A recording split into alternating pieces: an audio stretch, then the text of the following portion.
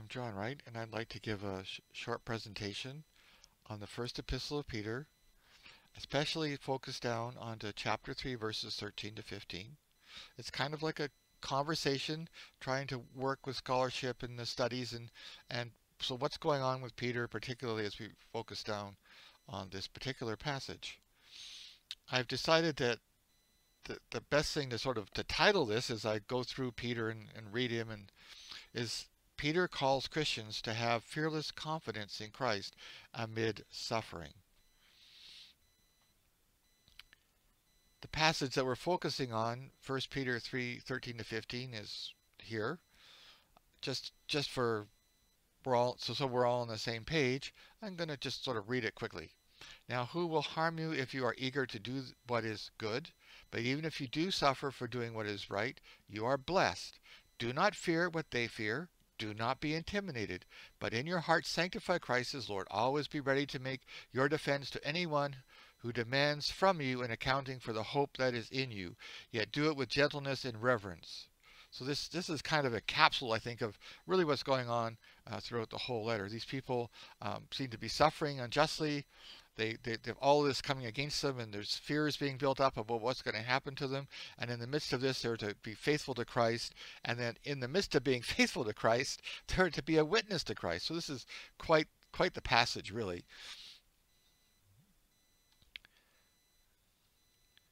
So as I've said, it's about challenging Christians to overcome suffering with a fearless devotion to Christ. That's the kind of nutshell summary that I believe is going on there. So we'll focus on Peter 3:13 to 15. Part of the reason for this is that today's world is full of fear and suffering. There's a lot going on in the world, and there's a lot of fear and a lot of nail biting, if you want. And this is really a way to try to look at it and see how we can approach it in the midst of today's world. What was going on for them? How did Peter deal with it for them? And how does Peter deal with it? And how does that come to us? Because it's to provide insight for preaching and teaching and study for us today. Because the scriptures speak to us in the midst of our setting as much as it spoke to them in their setting.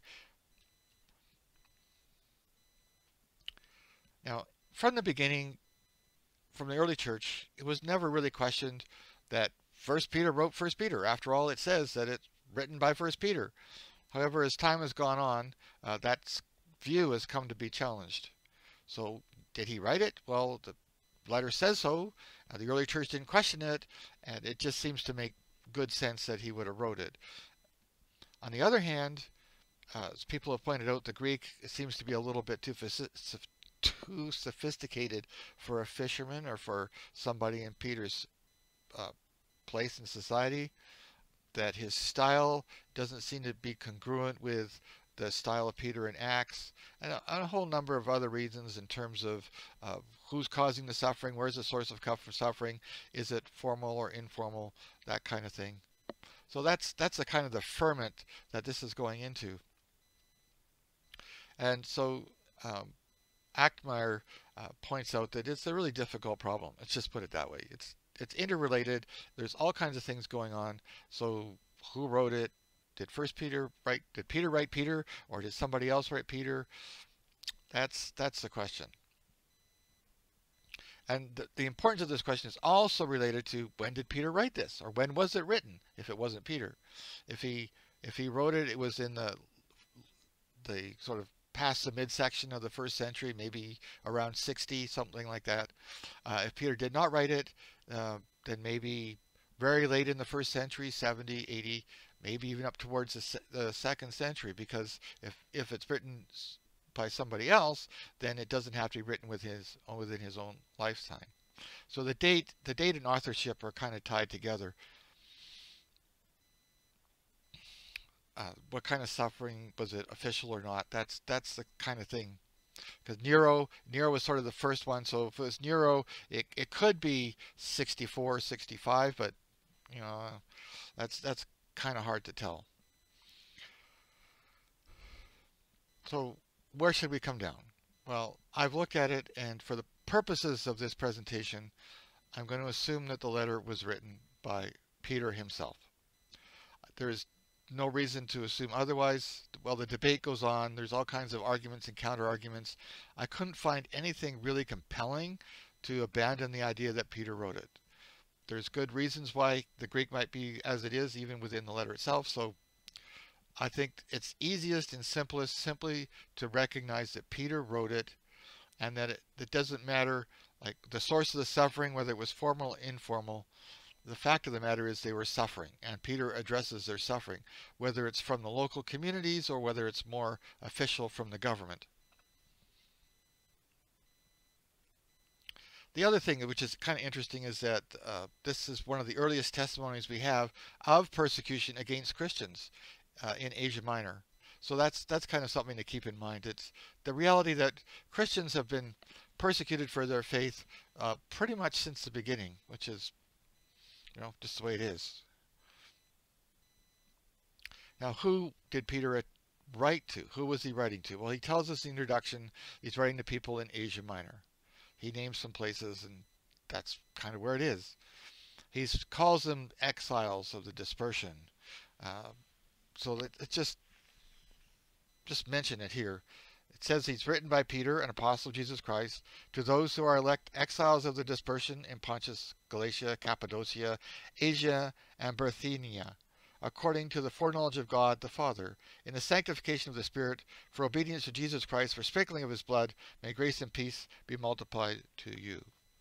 So they're chosen by God, they're sanctified by the Holy Spirit. So he's encouraging them, he's addressing them, and he's encouraging them as to who they are as the people of God. So there are a wide range of people over a large area. This is quite a large area. They're Greek or Jew by background. That's who the people were. They were Greek or Jew who had come to a faith in Christ. And because of that, one could make the point that they would be strangers amidst a wider community, whether or not they were Jew or Greek, because if you were Greek and this had been your culture, you were now Christian and you had taken on a different worldview, a different way of thinking.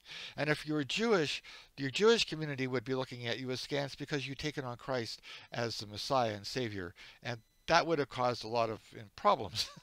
So this group of people are suffering from the surrounding culture in which they live.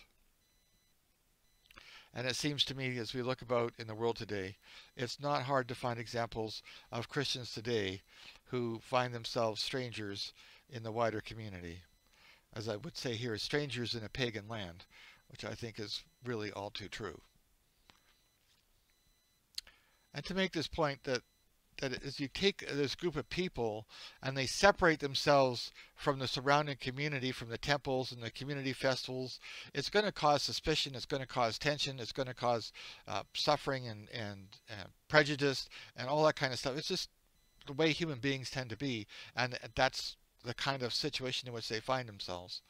And I think maybe a situation we find ourselves in as well.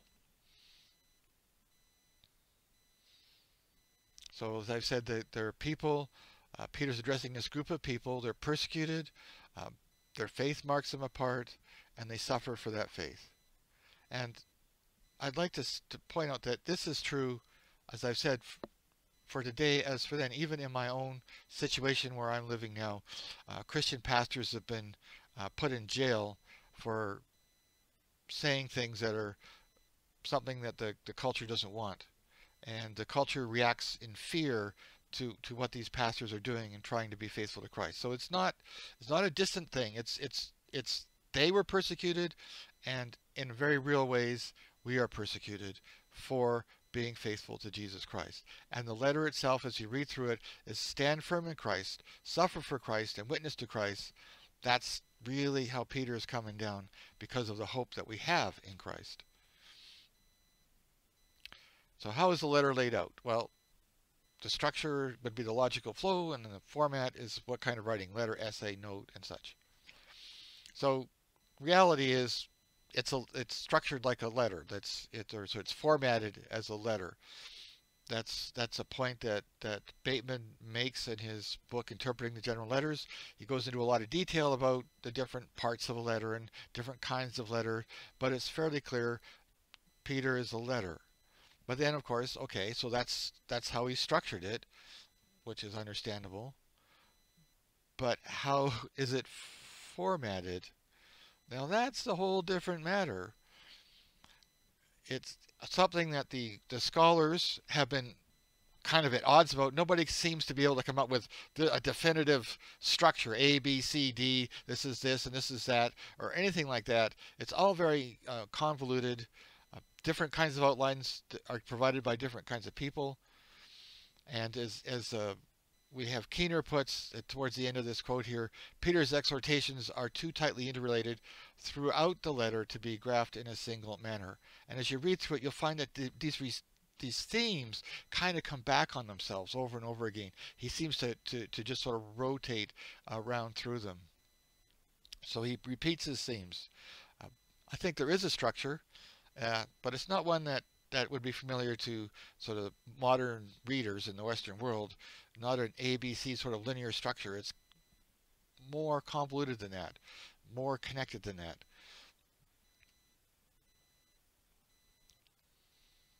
So the book itself, the letter itself, has a number of, well, different themes that Peter kind of brings up and brings out, and then moves on to something else and interrelates them together. Suffering, witness, faithfulness, hope, and a number of others. But those four, suffering, witness, and faithfulness, hope, are the ones that really kind of struck me as you go through it and relate to the passage that I'd like to focus on.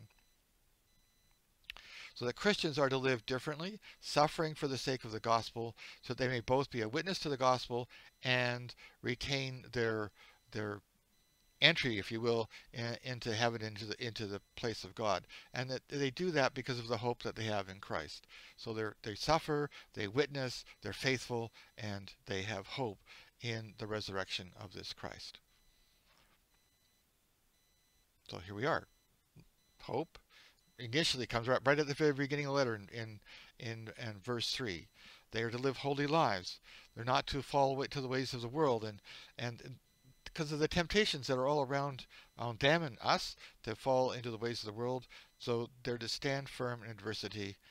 For the grass withers and the flower fades, but the word of the Lord endures forever. There is this constant theme that the word of God, this Jesus, this reality, is forever. It's eternal. It doesn't pass away. It's not a passing fad. We're grounded in Christ. We're grounded in the word. We're grounded like a stone. So kind of gone through that little bit there. As we come up to chapter 3 verses 13 to 15, what do we see going on there? Well, verse 13 is a kind of rhetorical question. You know, who would persecute you if you're doing good, kind of thing. But then it goes on to, but if they do hurt you, stand firm in Christ, and do not fear what they fear, or do not fear them. So this sense of standing firm and suffering for unjustly, really. And then as you go through this process, you are to be prepared to give a defense, to stand firm in your faith, to give a defense. And the defense, as we'll discover, is the holy life that you are to live. So in verse 14 it says, even if you suffer, you are blessed. And then it goes on to, do not fear what they fear, or do not fear them. So I like to go back, do not suffer. Even if you suffer, you are blessed. That's an interesting word, that the sense of having already received the blessing. So you already have it. And do not fear what they fear, or do not fear them. That's a hard one. Reisberg sort of puts it out here. It's how do you translate it? Is it the objective or the subjective? One would mean do not fear them, and subjective would mean do not fear what they fear. So there's two different ways of translating this. There is a difference. We'll get into that. First of all, do not fear them, which seems to make more sense, certainly to us. Like, all these bad things are happening, they're causing you to suffer. Do not fear them. Stand firm in Christ, and then be prepared to mount a defense, to defend your faith. And again, if this is so, you are blessed. Makari, a quality of spirituality that is already present, which Dr. Bailey brings out in his book Jesus through Middle Eastern Eyes. To me, it's really kind of important that to be blessed. What Peter is saying is, you have the state right now of being blessed. That hope that you have in Christ, the reality that you have in this Jesus, is yours now. The blessing isn't something for future. It's not a blessing to come to you, but it is something that you hold in your heart at this moment. You are blessed. You are in a spiritual state of being blessed or of blessing. So I think that's really important that comes through, that give you the strength to stand firm in your faith. I think that's really what Peter's saying, to know this is yours now. And then the other way of looking at it is, do not fear what they fear.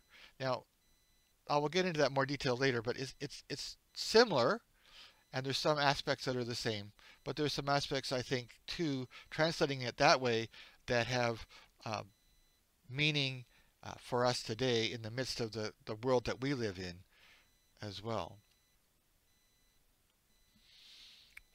One of the things that strikes you as you read through it, which is really kind of why I picked the passage in the first place, was this idea of do not fear what they fear, which immediately brought to my mind Isaiah, because I know I'd read it, but, and here I put the passage, but at verse 13, but the Lord of hosts, him you shall regard as holy, let him be your fear, and let him be your dread, to not fear the world.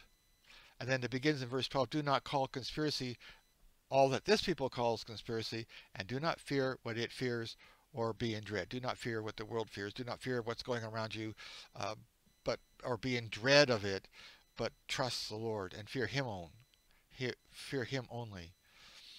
This is really an important theme that Peter, Peter isn't just sort of pulling things out of the air. He's dragging things forward from the Hebrew Scriptures. He's saying, look, this is something that we as a people of God have always had to deal with, and we're always having to remind ourselves that we belong to God, and it is if we're going to fear anything, it's God that we fear, not the world, not what the world fears, but God, and that will keep us grounded, so that God will become a sanctuary, a stone one strikes against.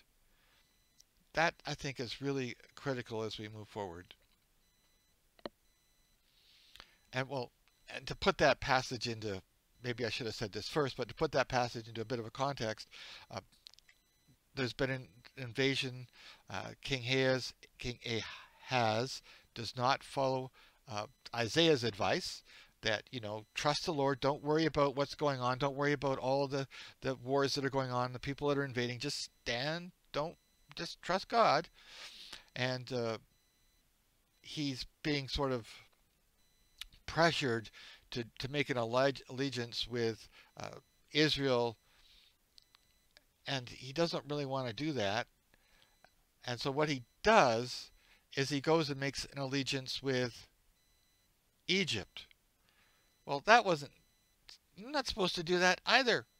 So, because he's trying to find strength not in God, but in some kind of allegiance with some other foreign power, and that's just not on. Therefore, just as I put here, just as those of old were called to trust in the Lord, so Christians have the same hope now in Christ. And this is what I think Peter's getting at here. Yeah, things are going bad. You can see that's what's going on out there, but don't run around. Just take a deep breath and trust in Christ, trust in God, because we've been here before, guys. God's got us through it. He'll do it again. So we're not to be overcome by fear, but rather to know that God is there for us and that He has our back. He's always had our back, and He has our back now. And to also recognize that this behavior that we have has consequences. It's the consequences in terms of who we are and our life going forward. That if we trust God, then we will have life. You know, the eyes of the Lord are on the righteous, and His ears are open to their cry. So that's really important. It's I think Peter goes on about to be holy in order that God would hear our prayers. This is really an important kind of inflection, to trust God and to walk with Him, and then we will know His righteousness in our lives. But if we capitulate and run after other gods, other idols, there's going to be a problem. And this, in fact, in a very fundamental way, has been the way it is since the beginning, from the fall of humanity until now. God has called His people to do good for the Lord over against those who do evil. It's riddled through the whole of the Hebrew Scriptures and even through the New Testament. We're called to exemplify who we are in Christ. As Paul says, become what you are. That is, bearers of Christ in our lives. And Peter is working at building these people up and to know this and to walk in it in the midst of all of this struggle and chaos that they find going on around them.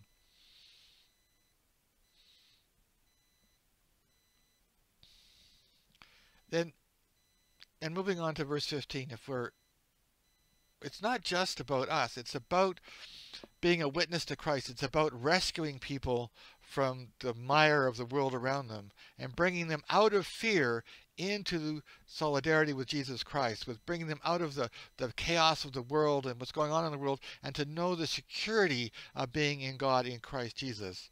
And the best way to do that, to give a defense for our faith, is to live holy lives. It's not just arguing with our words, not just giving, I speak elegantly, as Paul talks about, but rather to be a people who by our lives, as well as by our voice, exemplify our faith, and that defends our faith, and that is to be holy. And that's why Wisdom 6:10, for they will be made holy who observe holy things in holiness, and those who have been taught them will find a defense. That defense is in holiness, in not panicking, and in trusting God. It's just really important. That's why I put this here.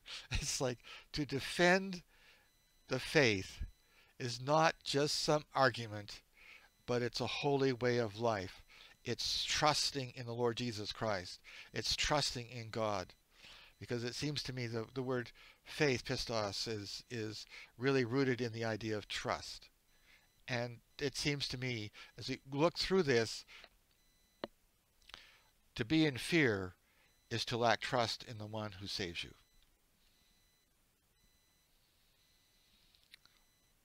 So what do I see here? So regardless of geography and time, it seems to me that this letter is universally addressed to all people who are sojourners scattered around the world, to all Christians who are not just in Asia Minor, but we all feel, I think, like sojourners. We feel like we're not at home. We're like they were in a very fundamentally way. At that time, Christians did not participate in public events, as all or most public events were religious and pagan in nature. And by this, you go back to even Paul in Corinthians. What does Paul talk about? He talks about that whole thing about not eating meat offered to idols. And what was that about? That was like, because the ceremonies and the festivals that went on in Paul's day in the times of the New Testament were all religious in nature. There wasn't like places where animals were butchered like we have. Rather, they were butchered in temples as a sacrifice to the gods. And so the whole nature of life was much more religious than we have today. The result of that, of course, is that Christians were not just antisocial. We're not going to participate in your social gathering, but we're anti-religious. We're not going to participate in your religious activities because we don't worship idols. And the surrounding culture would see you not only just as different, but you'd be insulting both them as the worshippers and the gods that they worshipped. And out of that would also fall the normal kind of human dislike for people who are different in some ways, but also the fear of God's wrath, the wrath of the gods that might come upon their worshippers because uh, the Christians weren't paying attention to their gods. And then to reflect on how does this manifest in today's world. The pagan world of today, I think, has many gods. And the failure to follow the dictates of the world today results in persecution and suffering. That's just, the narrative is out there. And we're called to follow that narrative. And so what are the gods of the world today? What drives people to persecute others?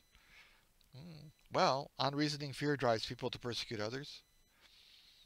That's really what people get so scared that they do terrible things. And the scriptures, and Peter here is saying, do not be afraid, do not fear, but rather trust in the Lord, and that will give you freedom. But today we have all sorts of things to fear, whether it's climate change, overpopulation, disease, or more. These are external forces that we're told we ought to fear. And to me, they look a whole lot like small g gods. There's some external power that we have to bow down to and worship by doing what they tell us, by obedience. And it doesn't look a whole lot different from obedience to idols.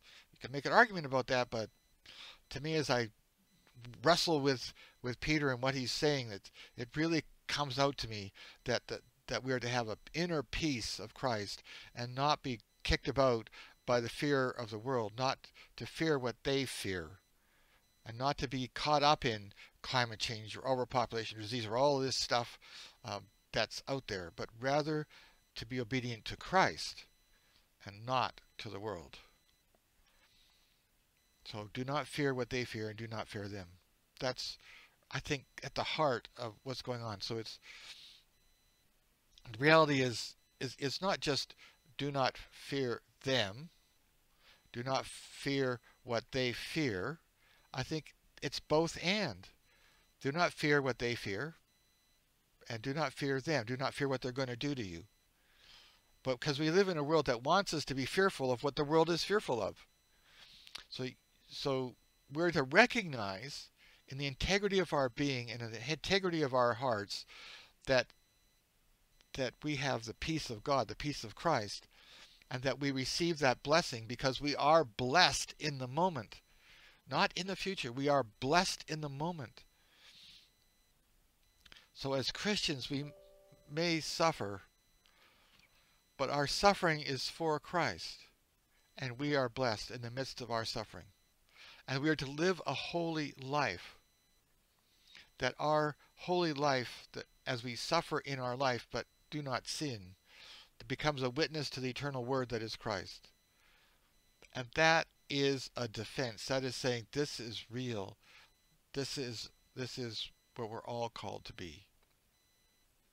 And it's very much consistent with all of Scriptures.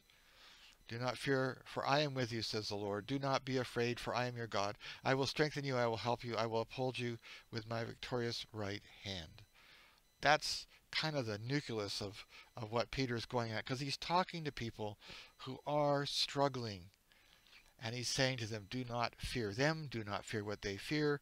Rather, hang on to Christ and and be a holy people. And in the being a holy people, be a defense of the gospel. Call others to the freedom of Christ.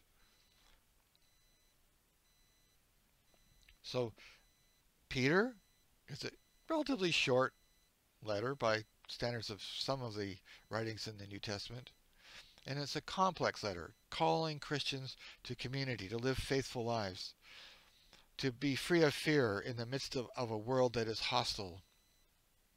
And in doing that, they are to honor Christ and witness him to the world, to be a defense of him in the world. To recognize that we are, yes, sojourners, and that we are scattered about the world, but we're scattered about the world to be a defense of Christ and a witness to Christ. We are strangers living in exile. And what people fear, there's lots of fear going around us, whether it be gods or some other false destructive power. We are not to be taken in by the fear of the world, by their fear, by what they fear. but rather we are to stand in Christ and to not fear, but live a life worthy of our calling, worthy, life worthy and full of holiness. That in that reality we witness to the risen Christ and we bring others into the faith of Christ. I think that's Peter's coming at them to comfort them, because he is actually a pastor. And he's really saying, hey, it's okay. Know that Jesus is Lord, that he's eternal, that you just stand in there and we'll make it through together. So Christians are blessed and are to live out that blessing in all that they say and do. And really, maybe it's just an expression of the Beatitudes, particularly in Matthew 5, this Beatitude here. Blessed are you when people revile you and persecute you and utter all kinds of evil against you, falsely on my account. Rejoice and be glad, for your reward is great in heaven, for in the same way they persecuted the prophets who were before you. Stand firm. Do not fear what they fear. Live holy lives, and be a witness to this Christ who brings life to the world.